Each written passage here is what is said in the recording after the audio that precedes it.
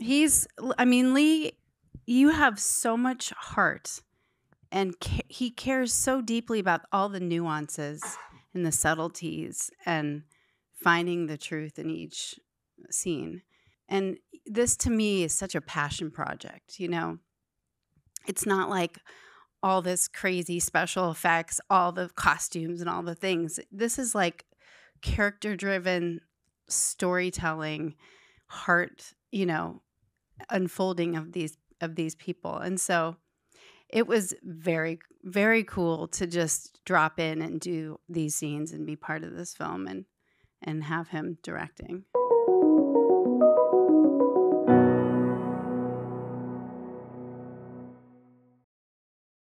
I'm going to start with a question for our director-writer. What drew you to this story, and why was it important for you to bring Rally Caps to the screen? Yeah, I always wanted to do a movie like The Sandlot with that backdrop, family, kids, camp. Like who doesn't like The Sandlot, right? You know, Angels on the Outfield. You know, hearkening us back to those '90s classics, Disney movies, Field of Dreams. So I wanted to always work in that space, but this was a book that sort of gave, well, one, it was an opportunity because I knew the writers, but the other thing was I thought it gave it a fresh perspective because it's about characters. It's kind of I liken it to like it's an indie drama with that backdrop. So I thought that was fresh. Mm-hmm. Absolutely. I will say when I was watching it, I wrote down, these were my notes to myself: trauma, loss, fear, and PTSD. That's like what I got out of that movie. Because as a child, I was terrified of that baseball. And when that baseball bat went flying at his face, and the film opens, we already know that he's lost his father. We see this baseball within like the first 10 minutes of the film. He's wearing that mask. I guess I'm wondering, what did you all have as coming to this film and reading the script and being on this set? Did you have a personal? What were your inclination when you first saw it? What were your first instincts about that character? About Jordy. I mean, what I love about this is that he goes on such a journey from grief and loss and PTSD and anxiety, and he has such a journey through baseball camp and healing with his older brother and his mom, and you know, all the elements, and then feeling supported by the team and the camaraderie. So I personally love that this film, yes, it's a family film and it's a baseball film and it's fun and all the kids are incredible in this, but it has such an underbelly of so much heart and feeling and processing that I just love all the aspects that this holds. Yeah, I actually coach kids. I've done it for the last 20 years. So when I read the script and then really getting onto the set and hanging out with all the kids, I think what spoke to me most about Jordy is the script gave him room to, instead of sweep things under the rug, you know, have tough conversations, which I've found to not be easy when I'm coaching young boys. You know, it's rub some dirt on it and let's get back out there. So for Lee to be able to create this place where boys and girls, preteens, could say, you know what, I'm scared, I'm unhappy, what do I do here? And for me as a coach, I think a good coach can change a game, but a great coach is, with unconditional love, just gonna listen and change a life. So Lee kind of gave me that opportunity. So Attaboy, coach. Thanks, buddy. Attaboy. Appreciate it. So can you tell us a little bit about the process of going from a book to the screen? How much, you know, did you work with the writers on the book, and then what the casting process was? So getting it on, you know, to a screenplay and then casting this great cast. Yeah. Look, the adaptation process is always, it's two different mediums. So in books, you can express things in chapters and thoughts. I wanted to really focus on Jordy's anxiety. And as the prominent sort of hurdle, the emotional hurdle for him.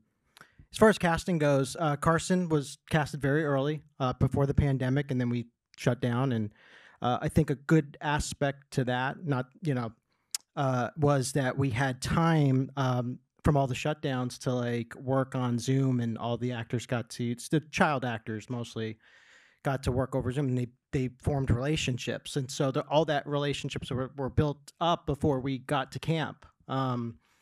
As far as attaching Judd and Amy, I made a wish list with our producer, Amy Williams, and she went right after the agents, but they were at the top of the wish list. And I know it doesn't really usually work out that way, but she said yes, and here we are. I think Amy was first before Judd, or around the same time. But look, they had pretty significant roles, Nora and Pop. But once we attached them, like I went back to the script and I was like, watched all of Amy's movies and of course Judd's movies, and it gave me some time to really help mold the characters after some of the strengths that I've seen over their prolific careers. And yeah, so it expanded, I would say, from that point. And we shot them out in like 3 or 4 days. And then we had to shoot the rest of literally Jordy's house was in like 3 or 4 days. And then the camp was 3 months later in New York. So it was completely separated, but we shot all of it. It really was a springboard for us to have Judd and Amy in the can.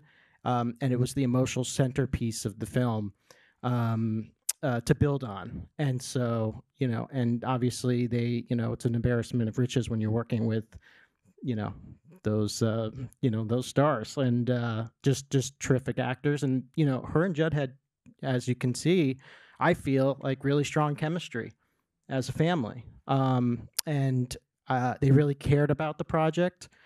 And I'll just say for Amy, I think look, shooting on our means, it's really tough. The conditions are tough. You're burning through a lot of pages. You don't have a lot of time to rehearse and talk things through.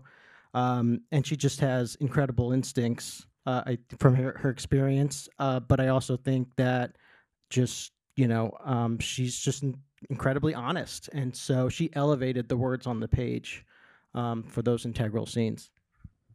Absolutely. Can you talk a little bit about your experience? Wow, Lee, I want to cry right now. It was beautiful. Lee, you have so much heart. And he cares so deeply about all the nuances and the subtleties and finding the truth in each scene. And there was a lot. We did shoot it pretty fast. We only worked 3 or 4 days on this. And so it was, kind of like run and gun, like, okay. But Judd was, he's such a legend. He's so good. And we took the time we needed in these scenes. And Lee, again, he's the North Star. He's the one that like is gauging the tone and what needs to happen in the scenes. And so it was just honestly such a gift. And this to me is such a passion project, It's not like all this crazy special effects, all the costumes and all the things. This is like character-driven storytelling, heart, unfolding of these people. And so it was very, very cool to just drop in and do these scenes and be part of this film and have him directing. What was it like to work with Judd? He's funny. He's very who he is. You're not getting, he is who he is, and he is very collaborative and giving and good communicator, and he just is a fun person to work with. I really felt like you were his daughter and he was your father. Like I felt that connection between the two of you, and I really felt like you were Jordy's mom and he was Jordy's pop. So how did the three of you develop that chemistry together? I mean, Lee definitely helped sort of all of us come together and get to know each other a little bit before, and just again go into the characters and acting. Yeah. You know, come on, guys, we got secrets. I'm kidding. What are your secrets? I can't tell you. They're secrets for a reason. No, but it didn't feel like a stretch. I'll put it that way. It wasn't difficult. It felt really natural to create this family.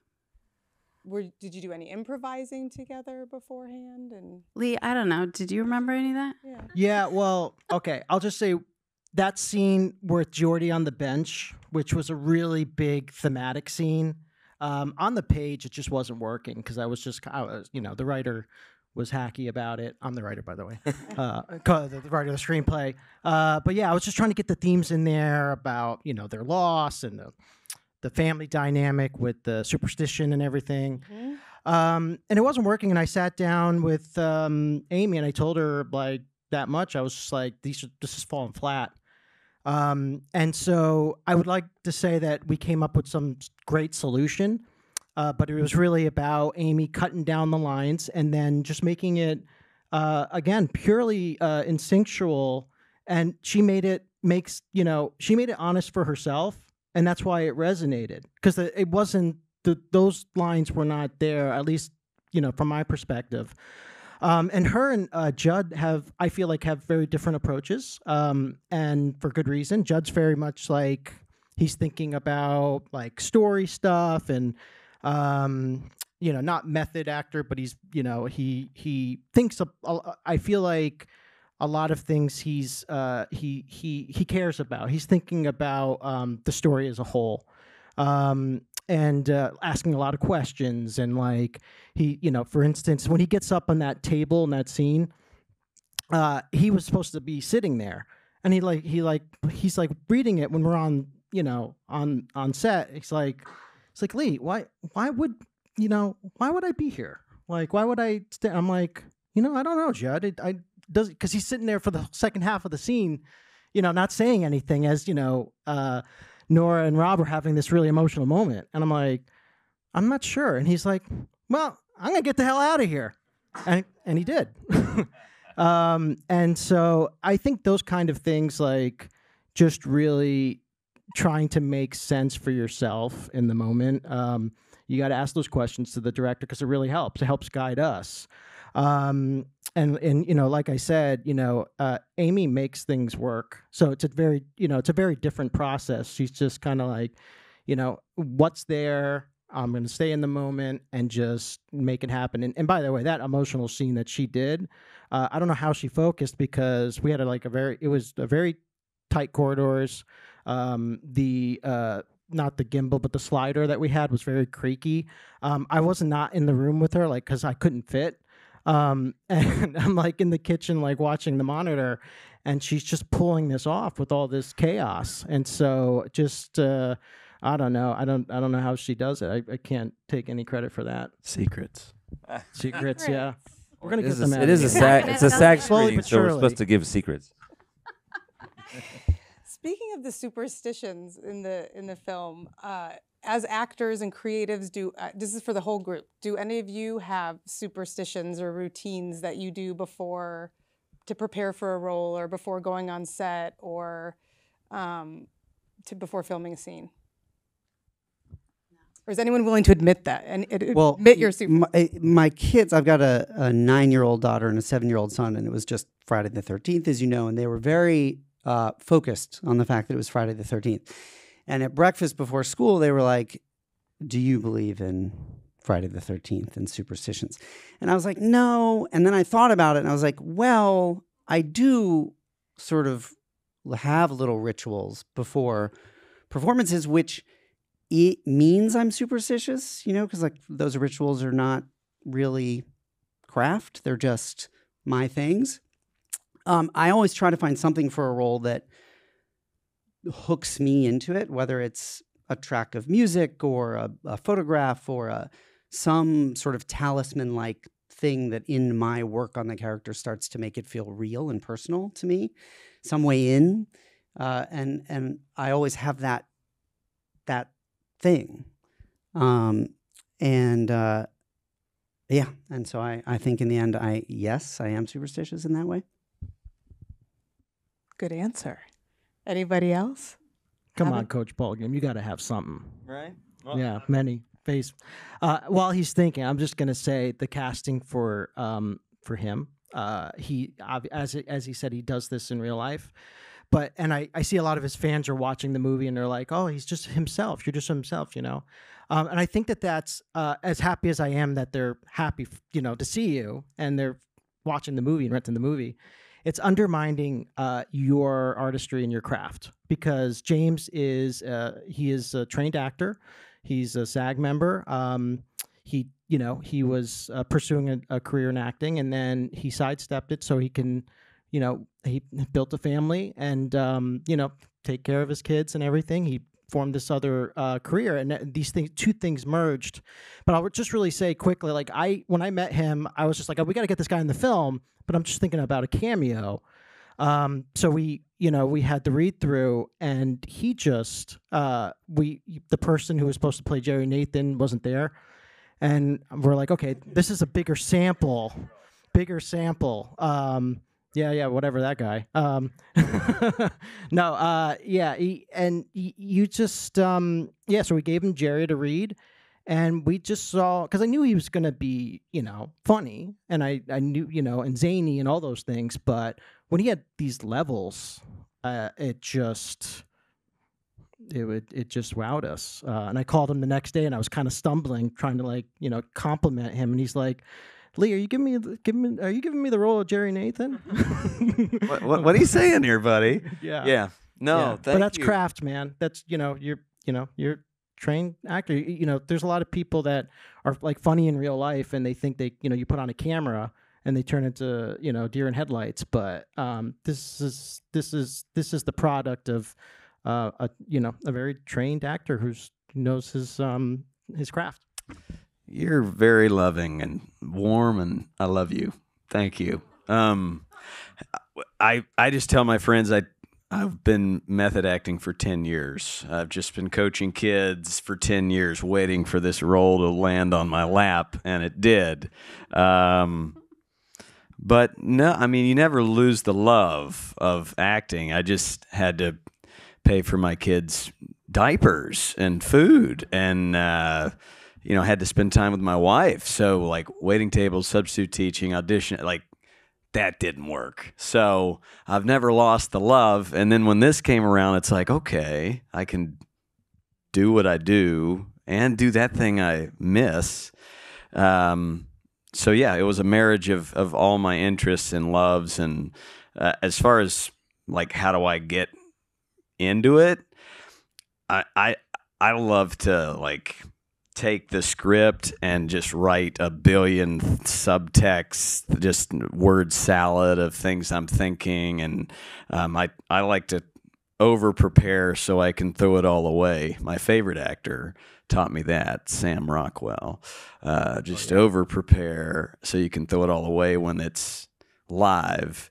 And so, yeah, I guess I do that in everything I do. It just helps me be present.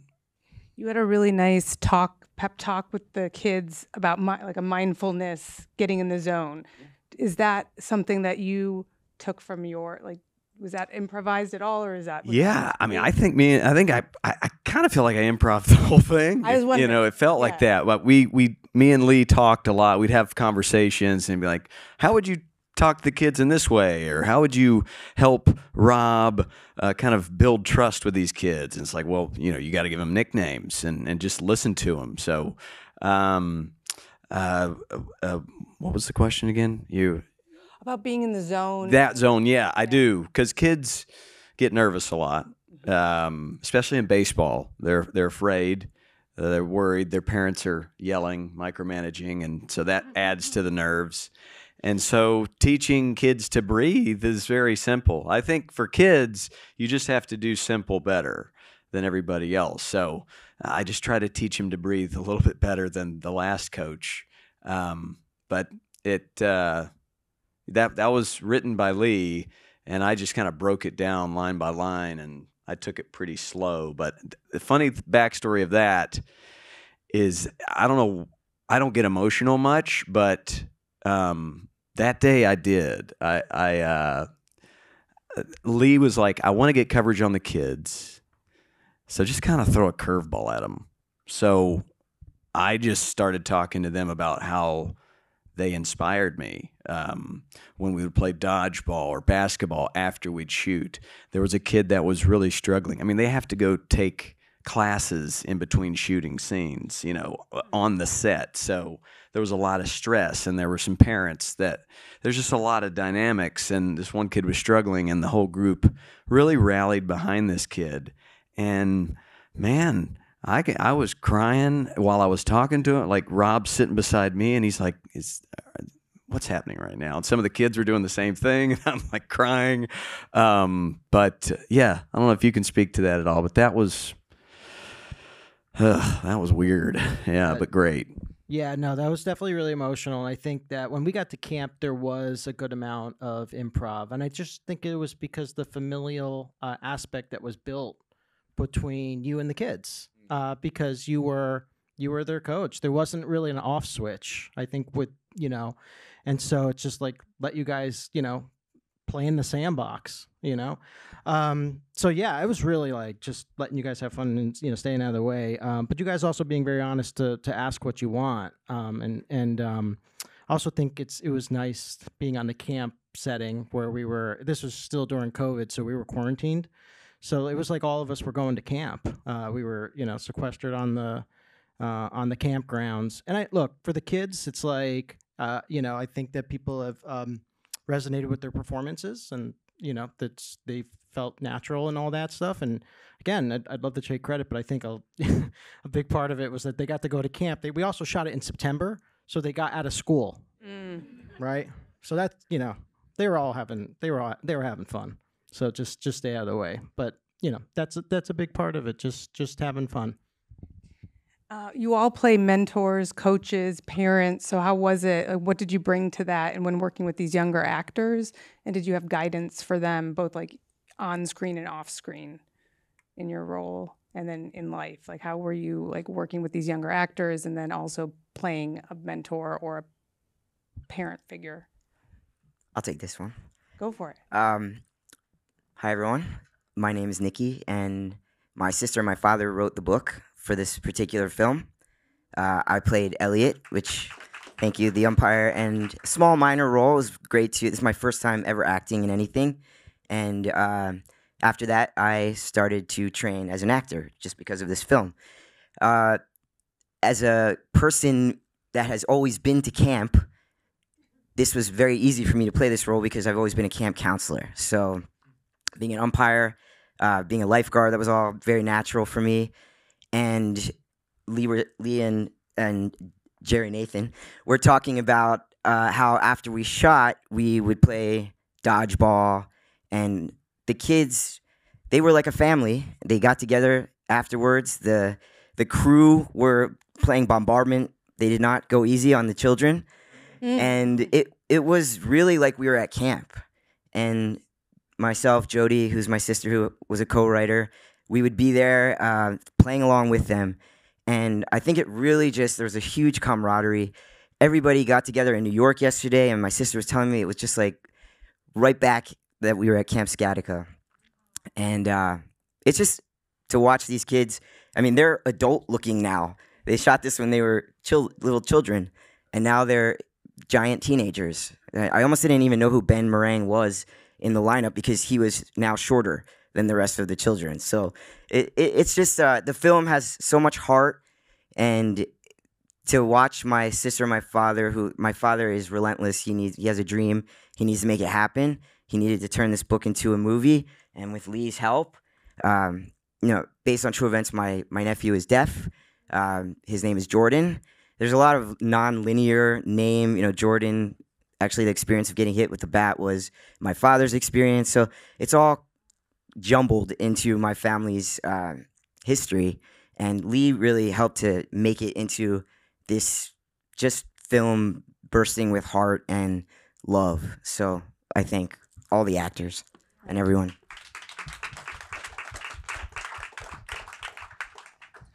Any of the other folks want to go ahead? All right. I mean, I got to play Jordy's dad, but I was already passed away, so it was kind of a. It was, you know, a lot of the you know, the angst and the fear and the pain that's throughout the movie is because of my death. So I finally get to shoot this scene where I come back to life and I come to him in a dream sequence, and my first impulse is to just be like hugging him. And as an actor, I'm just like, oh my God, what do I do in this scene? It was so weird because I'm, you know, I just, you know, I finally figured out just to be, you know, casual and normal, but I really wanted to console him and like hug him and say, hey, I'm here. And, you know, but I had to say the dialogue and get the exposition in about the glove. And it was just an interesting experience. But I'm really pleased to be part of this beautiful movie. And thank you for coming, everybody. Yeah. And I got to play Amy Smart's husband, but I'd never have a scene with her. So, but I can always brag, you know, for the rest of my life that I played Amy Smart's husband in a movie.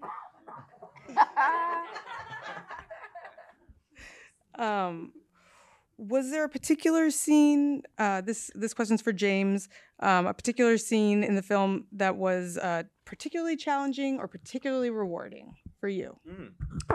Well, the first one, when I think the challenging one was when Jerry's character's introduced, and he's got to explain all these things right out of the gates, and I was coming into it like, man, haven't acted in 10 years, I'm gonna blow everybody away with this one, and it was just like I'm trying to spit everything out, and Lee comes in, he's like, you know, we can edit this. You can literally, you can say one sentence, pause for 5 minutes, say the next one, and then we'll be good. So I walked out and I look at it, the whole crew, and I'm like, that was a C- at best, but I'm going to do better.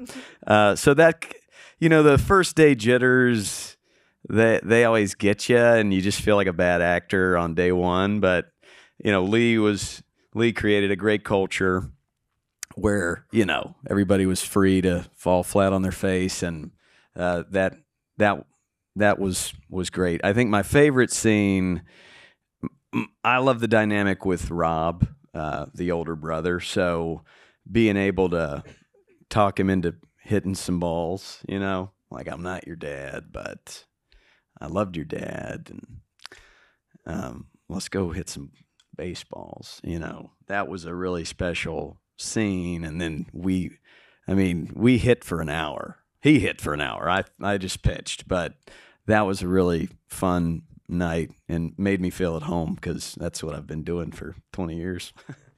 That's amazing. How about for you, Amy? A scene that was particularly challenging or particularly rewarding that sticks out? Well, I think when you talk about Lee, the bench scene outside, where he's dealing with the trauma and stuff, that to me felt almost like ethereal. It went from feeling stuck and trying to figure out the emotionality and the connection and that and the wording, because it was beautifully written, but it was a little too much. And sometimes when you want to simplify, so it's more impactful. And so kind of navigating that. But in the end, it felt, you know, there's always like a scene or two in a film that you're like, how's this going to go? You know? And that was one of them. Because it has like a lot of nuances to it, but like also encouragement. So I feel like that was probably one of them. And how about the bat scene? How did it feel with your bat hitting him in the face? That was sort of my joke answer to your question. Was like, that's the scene. But I mean, yeah. So I only have two scenes. So one is the one that went the best, and the other one was the hardest. The one, I mean, the scene with Judd and Amy was special for a lot of reasons, including going back to your previous question. I felt like, in addition, in the chemistry, we haven't talked about sort of the missing father felt very present to me. Like that's something that you do your homework as an actor, you prepare for. But when I came in the scene with the two of them, I didn't have to, all I had to do was listen to them, and it was there. So that was very powerful and fun, fun as an actor. But I was very like throwing a bat, but I couldn't look like I was throwing the bat. Like I had to let the bat slip to hit the camera. I mean, there was plexi in front of the camera. And I was also aware that there were people in the bleachers in the sun. So if I took like 100 takes, they were going to get really mad at me. And so, including Judd and Amy. So I was like, I gotta get this. But it worked. It worked. Now I know I can do it. Now I have that skill. Amazing. It's a great skill. Yeah. Out of curiosity, how many of you were baseball fans before this film? Baseball? Okay. Baseball fans after this film? Okay, we're the yeah, and I feel like I can't, like, I'm not at the level of these guys. Like, I played Little League when I was a kid, and I grew up in Boston. You grew up in Boston. You're a Red Sox fan pretty intensely. But I've lived here for a while, so it's less true. But it did reignite. Just, it's a great game, and it reignited that feeling. So can we go down the line, and can everyone share who your team is? Go ahead. Detroit's in there somewhere. Cubs. I usually wear a Chicago Cubs watch, but I grew up in North Carolina. We didn't have any teams, so I watched WGN. Harry Carey narrated my youth. Andre Dawson's my favorite player. Chicago Cubs. Wow. I mean, my dad was an actor, and he took me into the dugout to visit Tommy Lasorda, his buddy, after a game, and I was like 9 years old, and every player is walking around naked, and they're drinking beer, and I'm just like, what is going on here? And then Tommy gets up, and he's naked, and he gets up behind. Everyone's just walking around naked, and it was so. But I'm a Dodger fan. But that's not why I became a Dodger fan. I'm a Dodger fan in spite of that incident. But you know. Yeah, that's PTSD. It's hard because the fact that you're streaming this means that I have to say Red Sox because my family and friends in Boston, it has to be. But it's the real truth is that living here now, and I think also my parents are from Brooklyn, so I think of the Dodgers as kind of the Brooklyn Dodgers.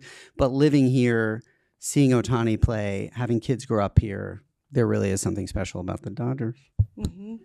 Mm-hmm. The first scene in the movie, the 21-31, when Jordy is throwing the baseball, we were at that game. My dad, my sister, and I. So obviously, the Baltimore Orioles is my team. Nice. Yeah, I wish I had something great after all this, but I'm a spoiled, entitled Yankees fan. Boo. I know. I didn't know you were a Red Sox fan. So, One funny story though, Judd would not wear the Oriole cap at first because he's a Yankees fan. True but story. I had to True make story. him put it on. So you have to wear this. Yeah. No, I'm not I wearing it. had to request it, and then he finally put it on. No, but this was a humbling experience because I had to write a story about, Orioles fans, so I had to live vicariously through them and all the tough times they've gone through. And now, of course, I make all these jokes in the original script about how bad the Orioles are because they were bad at that time. And then, we wrapped up editing about a year ago, and they were good. So we had to go back to the picture lock and cut out all those jokes that we made about the Orioles. So, oh wow! I guess I deserve that. Well, can you let everybody know where they can see this film, and can you first tell us what the awards are so far that you've won? Yeah, we premiered at the Heartland Film Festival, and we won the Audience Award for Best Narrative, and then Best Family Film at Sedona. We didn't really have a long festival run, but those were the, those were the notable awards. You can find it on Amazon or Apple for rent, VOD. Thank you all so much. We are so grateful you came and spoke today.